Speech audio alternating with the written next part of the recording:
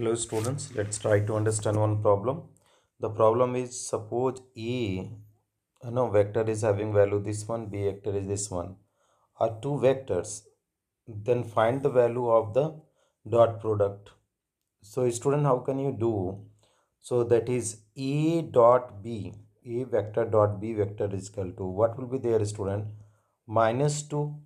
This component will be multiplied by this component, so 1, and second will be, that is, this component will be multiplied by this, so that will be here we are putting the dot student. So here is 3 dot, it will be what student? If you are making 3 dot 2, then this component we are having this component and this component, that is 5 dot what is student? 3.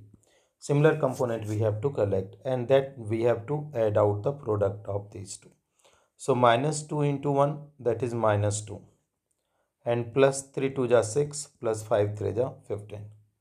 So how much will be coming student? 15 21, and here is minus 2, this is the plus, so value is coming plus 19 student. So the dot product of the, if you are writing A dot B vector is equal to, how much is coming student?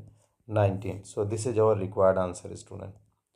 Thank you so much for watching students.